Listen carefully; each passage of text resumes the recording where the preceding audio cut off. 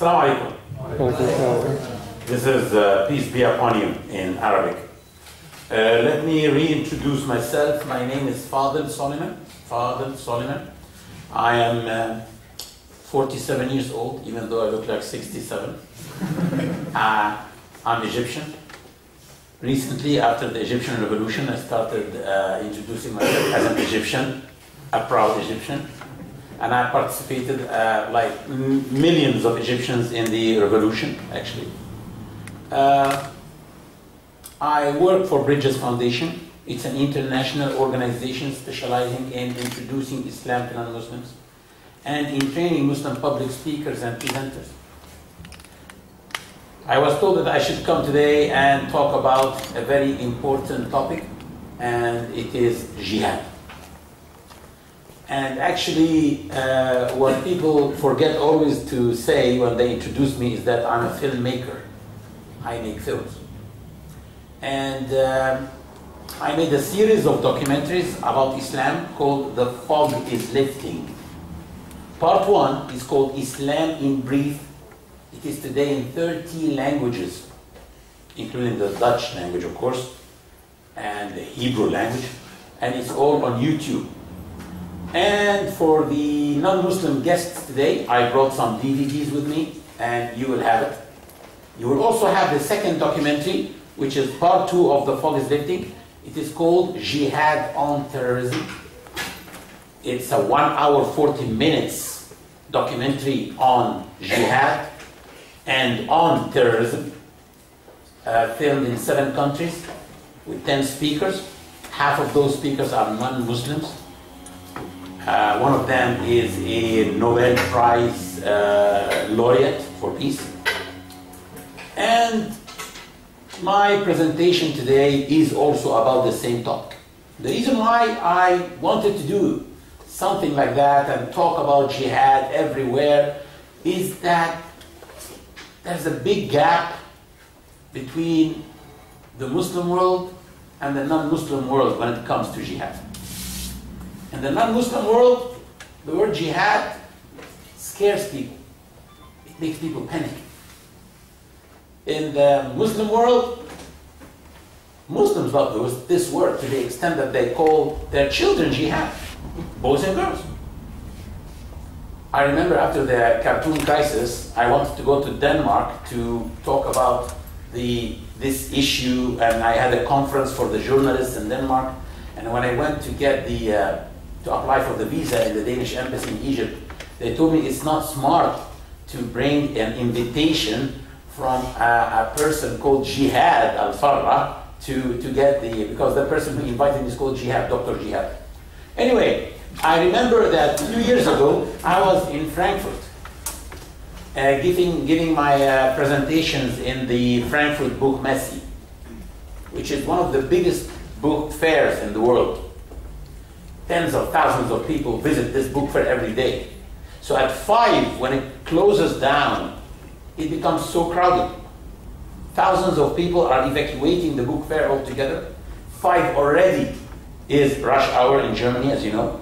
So it's extremely crowded. Every day I used to wait for my train to take me for about half an hour. Trains come, doors open, they are already full. There's no place to step in.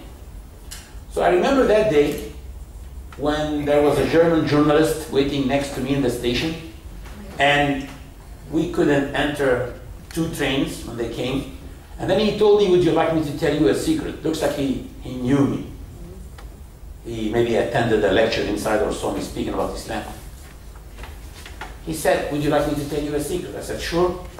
Well, he's German, and we're in Germany. Germans know the secrets of Germany. I thought that he would tell me to walk to a further station and take the train from there. I said, yes, please. He said, if you want to find a place on the next train, when the door opens and you find it full, shout loudly saying, Allahu Akbar.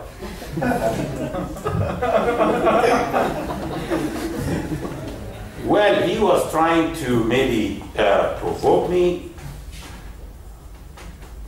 The Quran tells me that when you are harassed by an ignorant harasser, just say peace, which means be calm, control yourself, don't harass people back, don't respond to them. So I didn't respond to him. So he told me, would you like me to tell you another secret? I said, go ahead. He said, if you want to be alone in the next train when the doors open, shout loudly saying, Jihad. I'm Muslim, but I'm also Egyptian. Couldn't control myself. So I said, would you like me to tell you a secret, young man? And you should see how his face turns so serious. Because as Muslims, our secrets are different. I said, all the Muslims in the world love this word so much. He said, what? I thought only 15%. Because this is what you guys are told here in the West, that 15% of Muslims are terrorists. 15% of Muslims are fanatics. 15% of Muslims are prospect suicide bombers. 15% of Muslims, this is 300 million. I said, no, 100% of Muslims love this word so much, we even use it to name our children, boys and girls, here in your country. You can find a 3-year-old girl with blue eyes, blonde hair, and you ask her, what's your name, honey? She tells you, my name is Jihad, Ammo. Come here. Let me tell you what does the word Jihad mean. And this is my area, actually. I'm an electronics engineer. But since about 10, 12 years ago, I focused on this. And now I have a master's degree in Sharia. And I focused a lot on knowing my religion. So before talking about Jihad, since I will use some terms, and I want that we all become on the same bandwidth, so I need to define those 4 terms that I'll be using today. Because some people think that they know what they mean, while they don't really know what they mean. The first one is Islam. Some people think that Islam is one of the 3 Abrahamic religions, which is not true. The second term is Allah. Some people think that Allah is the God of Muslims, and that's not true. The third term is Quran, because some people think that the Quran is a book that was written by Muhammad. That's not true. And the fourth term that I'll be using today is Quran. I'm sorry, Muhammad. So Muhammad, some people think that Muhammad is the founder of Islam, and that's not true. So let's start quickly by defining those 4 terms, and I'll go into the topic. The word Islam, linguistically, the word Islam comes from the root of the word salama. In the Arabic language, most words come from roots. And the roots normally are 3 letters. Some roots are 4 letters. But the word Islam comes from a root of 3 letters, salama. In the Arabic language, there are 3 other words that come from the same root. The first one is submission, the second one is purity, and the third one is peace. Istislam in Arabic, from the root salama. Salama, salama. Salam, salama. So those 3 words come from the same root of the word Islam. Surprisingly, the word Islam idiomatically is a combination of those 3 words. The word Islam idiomatically means that if any person fully submits himself or herself to the will of God and worships God purely without any association with God, he or she should live in peace and harmony in this life and in the hereafter. So, the word Muslim doesn't mean literally a follower of Prophet Muhammad. The word Muslim literally means in the Arabic language someone who submits to God and worships God alone without any association with God, which means that before the birth of Prophet Muhammad, there were Muslims too. So, this is the word Islam. The word Islam, actually, I don't know if you ever thought about this or not. Islam is the only religion in the world which is not called after someone, or after a group of people or a tribe, or after a geographic region. Like Hinduism, after India, a geographic region. Christianity, after Jesus Christ. Buddhism, after Buddha. Judaism, after the tribe of Judas. Islam, after who? The whole world knows how much Muslims love Muhammad so much, but it's offensive for them to be called Muhammadans. How come? I don't know. Did you ever think about this? We will come to this later, but so now we talked about Islam. Let's talk about Allah. Muslims believe that there is no God except Allah. And when you go to the books of interpretation of the Quran, it tells you this word, Allah, is the Hebrew name for God. The word Allah is not an accurate translation for the word God. The word God can be plural. Gods, goddess, godfather, Greek gods, Roman gods, false gods. But the word Allah means the one true God. It cannot be plural, no derivatives. Even Arab Christians in my country call the deity Allah. Even Jewish Arabs, they call the deity Allah. To prove this to you, here.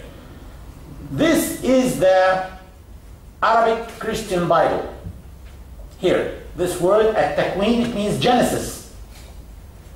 I know that you don't know Arabic, but who can figure out the word Allah here in this? See, the word Allah exists just in the first paragraph 6 times. 17 times in the whole page, by the way. Thousands of times all through the Bible. So when Muslims say, La ilaha illallah, there is no God except Allah, it shouldn't be offensive for people who come from Jewish and Christian backgrounds. Actually, this unites us.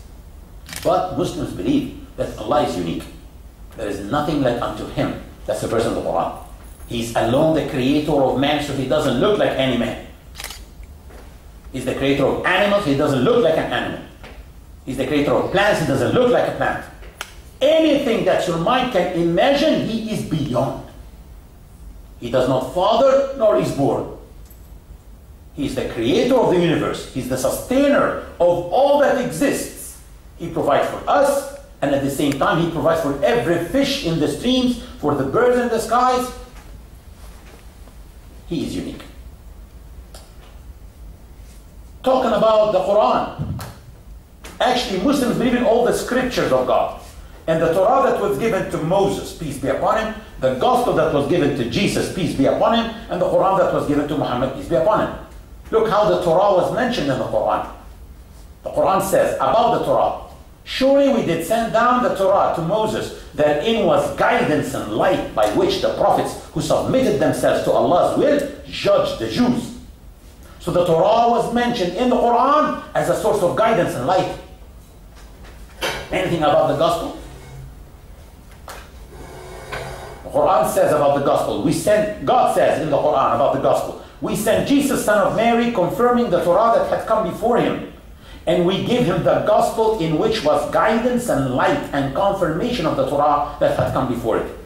So the Gospel was mentioned in the Quran as a source of guidance and light. Of course, when I say that Muslims believe in all the books, I mean that we believe in all the original scriptures that were sent to these messengers in the original text. As soon as man contributes these books, they don't become purely divine anymore. And I'll give you an example. If someone tells you, let me give you a gift, that's a Dutch Quran, correct, tell him, I attended a lecture in Twente University about Islam, and I learned that there is nothing a so-called Dutch Quran. It's a Dutch translation for the Quran. The Quran is only the Arabic text. We have good translations for the Quran and terrible translations for the Quran. I'm not attacking the Quran like that. I'm attacking the work of a translator. So we believe in these books, in its original language, the original text that was revealed to those messengers. Any human contribution makes it not purely divine anymore. While actually some of the human contributions are needed, like translation. We need translations, but we cannot claim that those translations are the words of God. And this, of course, applies on all books, not only the Quran. What is the Quran? I know that probably the non-Muslim guests who are with us today come from a Christian or a Jewish background, so you guys have the Old Testament and the New Testament. The Quran is the last testament. The Quran is the last revelation of God. It is the principal source for every Muslim's faith and practice. And the Quran deals with all subjects that concern human beings, including wisdom, doctrine, worship, and law. And the Quran has two main basic themes. The first one is the relationship between people, one and another, and the second one is the relationship between God and His creation.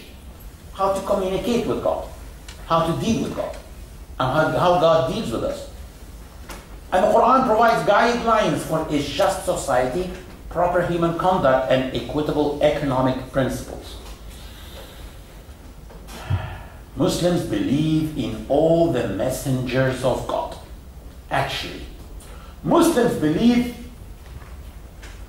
that there's only one God.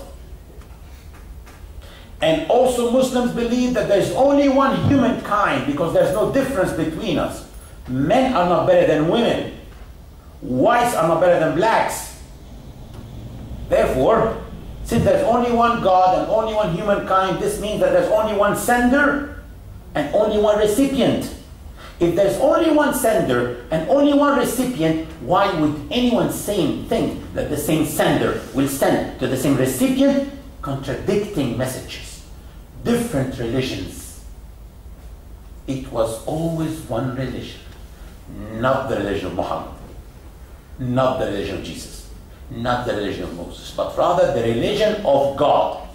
Allah in Arabic, Allah in Hebrew, Dieu in French, God with a capital G in English, God in Dutch, right? God. Okay. Huh? God. Okay, it takes time. So it's only one religion because there's only one God and there's only one humankind. And this religion was communicated by God to the humankind once through Muhammad, once before him through Jesus, once before him through Moses, once before him through Abraham, and so on. So one God, one humankind, one religion, many messengers and many books of the same religion. Simple. And this religion of God should be suitable for all people during all ages. All people, whites and blacks, men and women, old and young, tall and short, fat and thin, from the Eskimo to the Amazon. So this religion should be suitable for all people. What is the only thing in the world which is suitable for all people? It's this. Water. People ask you before they serve you coffee. Maybe you don't drink coffee. People ask you before they serve you juice or tea. But the only thing that people don't ask you about is water. Did anyone ever ask you, do you drink water? It's even a funny question. Okay, why did you laugh? Why is it a funny question? Why isn't water dealt with like tea and coffee? Simply because water doesn't have any color, doesn't smell anything, tastes good for all people because it's neither salty nor sweet. That's why we all drink water. So the religion of God, which is sent to all people through humanity in all ages, from all backgrounds, should be like water, should not be limited, should not be called after someone, should not be called after a tribe, should not be called after a geographic region. Should be called obeying God. That's it. Submitting to God. That's it. That's why Muslims are offended when they are called Muhammadian, because they are not Muhammadans, they are Muslims like Muhammad and like Jesus and Moses and all those. As simple as that. You don't need to be a philosopher to understand Islam. It's a simple religion. Very simple religion. So it was always one message that all messengers carried, and that was worship God alone and do not associate any partners with Him. Muslims believe that all messengers are the best of human beings and they do not commit major sins. And none of them is divine, which means that Muslims believe that none of them is the Son of God.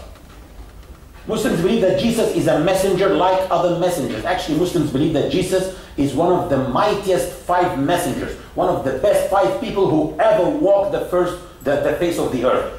The first one was Noah, then Abraham, then Moses, then Jesus, then Muhammad. Those 5, they suffered most and they had big impact on the world. And Muslims believe that Jesus is coming back before the end of time.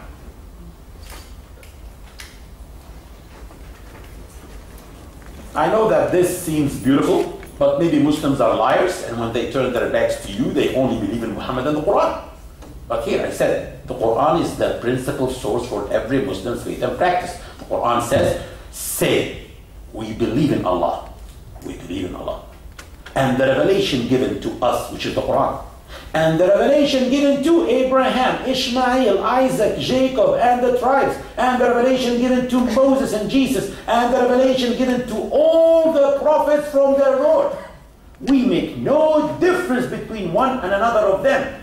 And we submit to Allah, and we are Muslims. So I cannot be Muslim if I exclude Jacob. Then I'm not a Muslim. We don't pick and choose. We take them all. Therefore, Muhammad is not the founder of Islam like some people think. Muhammad is just the final messenger of Islam. One of the messengers of Islam. We have a verse in the Quran that says, Muhammad is just a messenger like many others before him who came and died. That's it. Jesus also, same. Moses, same. So Muhammad is a colleague of Jesus and Moses and Abraham, a graduate from the same school from which they graduated, the school of God. His traditions are called the Sunnah. He's considered the number 2 source of Islamic knowledge and legislation, and his people used to call him the trustworthy and the truthful. His people, who were pagans, they used to love him so much, until he became a prophet. Until he said, there is no God except the one true God. Allah in Arabic, Allah in Hebrew. Then things changed. Those who possessed power and wealth opposed him. And they tried hard to stop him. They tried to kill him and his followers, and they killed some of his followers. It's worth mentioning that the very first martyr in Islam was not a man at all, but a woman called Lady Sumayya. She was jabbed by a spear in her private parts by the very first Islamophobe, Abu Jahl. And they tortured him and his followers,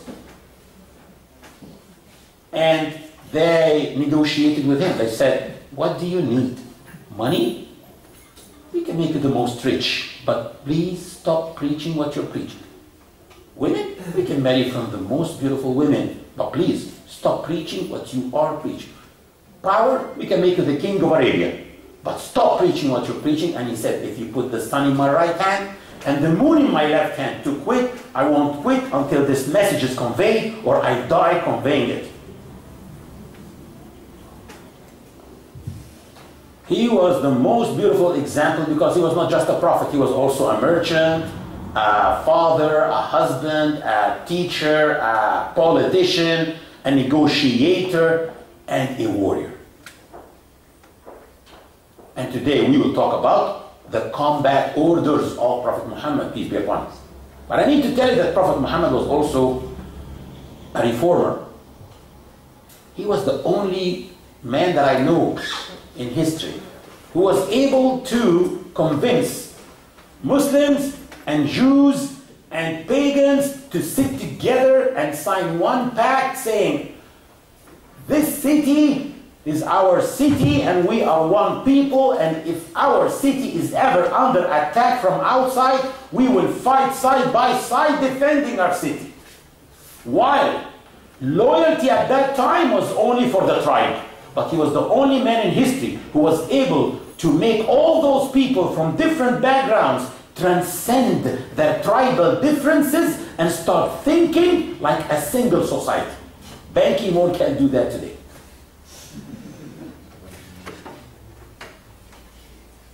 He gave hope to billions of people through his teachings. Actually, this teaching is one of the teachings that always has shaken me. He said, if you are planting a tree and the end of the world came, just go ahead and plant it quickly. And I know it sounds funny. What does it mean to plant trees at the end of the world? No one will eat from it. No coming generations to eat from it. Sounds funny. But actually it explains the system in Islam. In Islam, people will not be held accountable for their results before God, but rather for the effort. Here in this life, you are held accountable for your effort. Your boss tells you, for your results. Your boss tells you, come here, show me your numbers, show me your sales, show me the report. And it's fair because the boss cannot know the effort. God doesn't care about your result. He cares about your effort. Keep doing effort until the last breath. Many non-Muslim intellectuals spoke highly about Prophet Muhammad because they were fair when they read his biography. They didn't read it selectively. Like this man, Lamartine. He's a famous French historian who authored the book L'Histoire de la Turquie. In his book he said, if greatness of purpose, smallness of means, and outstanding results are the three criteria of a human genius, who could dare to compare any great man in modern history with Muhammad? If greatness of purpose, smallness of means, and outstanding results are the criteria of a human genius. That's exactly what happened to him. Mahatma Gandhi, this man of peace, he said about the Prophet, I became more than convinced that it was not the sword that won a place for Islam in those days in the scheme of life, but it was the rigid simplicity, the utter self-effacement of the Prophet, the scrupulous regard for his pledges, his intense devotion to his friends and followers, his intrepidity, his fearlessness, his absolute trust in God and in his own mission.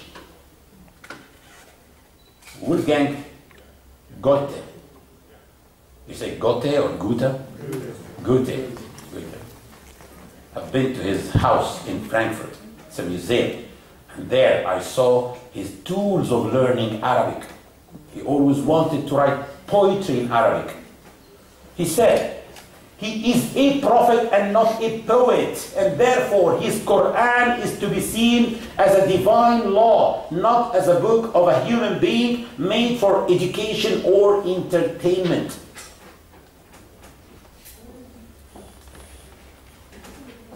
Now let's talk about jihad. But before talking about jihad, we have to talk about another J word, and that's justice. Is justice important in Islam? Yes. How important? Extremely important. In Islam, justice is the reason why God sent messengers and books with them. The reason why God sent Muhammad and the Quran with him, Jesus and the Gospel with him, Moses and the Torah with him, Abraham and the scrolls with him, David and the Psalms with him, is to establish justice according to Islamic teachings. In the Quran, in Surah Al-Hadid, chapter number 57, verse number 25, God said, we sent aforetime our messengers with clear signs and sent down with them the book and the balance of knowing right from wrong, that people may stand forth in justice. So justice is extremely important in Islam. God said in the Quran to the Prophet Muhammad, surely we have sent down to you the book, which is the Quran, in truth, that you might judge between people by that which Allah has shown you. So be not a pleader for the treacherous and argue not on behalf of those who betray themselves. Actually, this verse descended on the Prophet for a reason.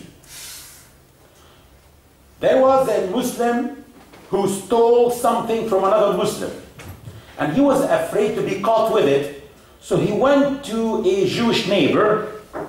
He knocked his door. The man opened. He said, "Can I keep this with you as a trust?" So the Jew took it. He said, "Okay, we're welcome." He took it. Looks like it was dripping some flour or something. It was found in the Jew's house. He was taken to the Prophet. And he said, "I didn't do anything. I didn't steal anything. It is this Muslim guy who brought it to my house." So the Prophet said, "Bring me this boy." The family of the man came and they said, "O Prophet of Allah, he confessed. It's true. He is the one who stole it. But he regretted and he swore never to steal again. Please spare him and let the punishment fall on the Jew." He's a Jew.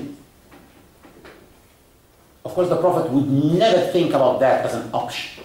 But still, Allah told him in the Quran, that's not even an alternative. I have sent you the Quran to judge between people, not between Muslims, by that which Allah has shown you, which means by justice.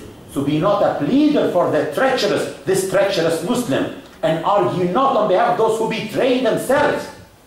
Period. So, in Islam, justice is the ultimate goal. God said in the Quran, "O you who believe, stand out firmly for justice as witnesses to Allah, even though it be against yourselves or your parents or your relatives." This verse, since 2 months, is now put in the lobby of the law school of Harvard University. You know why? People don't know why, especially in law schools in America, they are putting this. Because in law schools in America, they want to change the American Constitution. But it's not allowed. The American Constitution was put by the founding fathers of America. The Fifth Amendment of the American Constitution allows the American citizen not to witness, not to testify if his testimony will hurt him or his parents from the first degree. Of course, this is an obstruction of justice. But because it was put by the founding fathers, they went around it and they made something called the subpoena system. So if you are subpoena, you receive a subpoena, which means you are invited to testify before a grand jury, you cannot abstain. In the Quran, 1400 years ago, it was said, you cannot abstain.